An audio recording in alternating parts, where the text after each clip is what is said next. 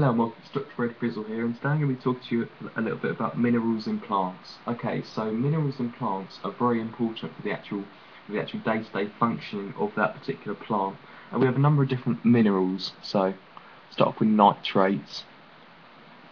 So, what are nitrates used for? Well, they're used for cell growth and amino acid production.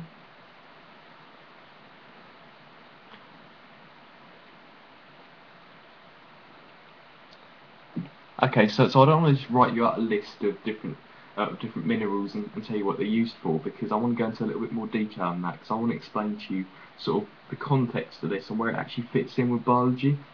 Because I appreciate you have to just learn a list, but it's so much more interesting if we actually go into a bit more detail and actually realise where these are used. So nitrates for cell growth and amino acid production.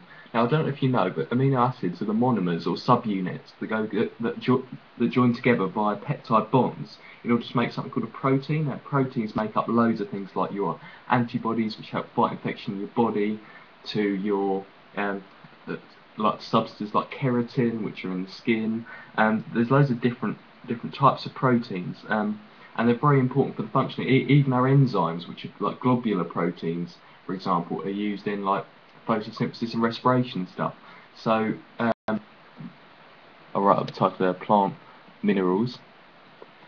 So it's a very exciting thing, and I don't want you to lose sight of that. Although you're revising just this list of facts, I want you to appreciate the greater context of where this is used. Okay, and cell growth, which is obviously very important. Like in order for the plant to grow and develop and compete with other plants in a particular area, it's going to need to grow. Okay, so the next one is phosphates. So where are phosphates used? Well, they're used in cell membrane production. So cell membrane production. And they're also used in making DNA. Now, obviously, making DNA is going to require energy. Now, I don't know if you come across this, but phosphate groups can be removed from a molecule known as ATP, which you probably know that ATP is required for active processes. Active processes meaning requiring the use of ATP. For example, active transport is an example of an active process. But how this ATP actually releases this energy is by the removal of one of its phosphate groups. ATP, I don't know if you know this, but it stands for adenosine triphosphate. Triphosphate implies that there's 3 phosphate groups on the molecule. Every time one of these phosphate groups is removed, it releases energy.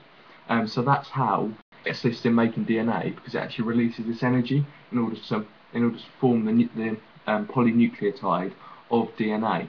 Now, I might sound like a fancy word, polynucleotide, but poly means a lot, and nucleotide are just the subunits of DNA. Okay, so we know they're also used in cell membrane production. You probably in GCSE haven't come across the term phospholipid bilayer, but essentially that's not too scary. It's just how the membrane's formed. So you've got a list. You've got a row of circles here, which represent something known as hydrophilic heads. Hydrophilic means water-loving heads.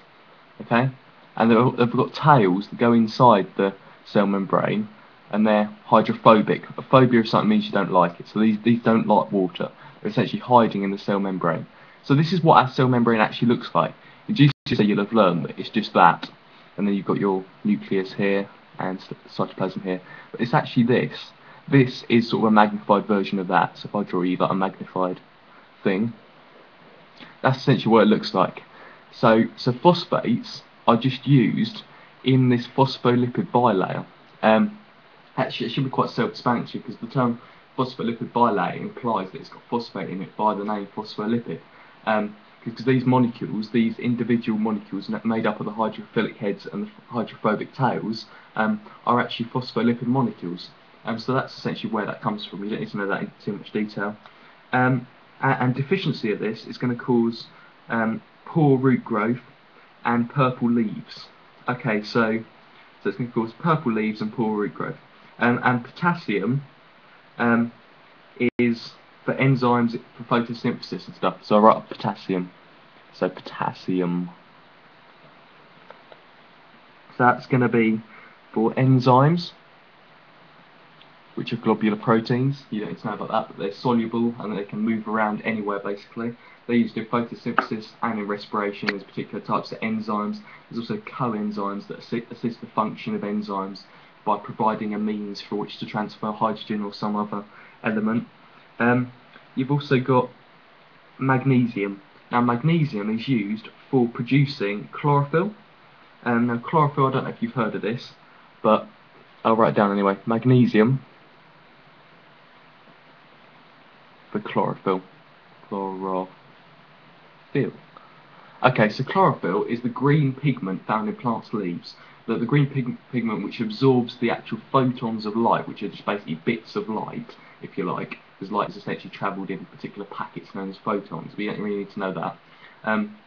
But the point is that chlorophyll is this green pigment that absorbs this light in order to convert it into the materials that the plant needs by the overall reaction of photosynthesis. So you may be thinking, well, what is the overall reaction of photosynthesis? Well, we've got 6 waters. No, this is also known as the devil's equation, because you end up with loads and loads of 6's. That's just because equations need to be balanced. You've probably done this in chemistry. You need to put particular, whatever number of moles of this particular compound you have, you need to make sure it's balanced with the other side. Okay, so what do plants need? Well, they need water, and they also take in carbon dioxide, which is breathed out by us as humans and other animals, and they convert that into 6 oxygen and C6H12O6. You're probably thinking, what on earth's that? That's just basically glucose. You don't really need to know it's that. I just wrote that out there just because we're writing out the actual molecular atoms which make up these particular molecules. I thought I might as well write it in that form, in its molecular form. Okay, so I'll just write under here glucose, because glucose and that are the same thing. Okay, so that's the overall reaction of photosynthesis, and that's pretty much all the plant minerals you need to know. So hope you've enjoyed this video, and thanks for watching. Goodbye.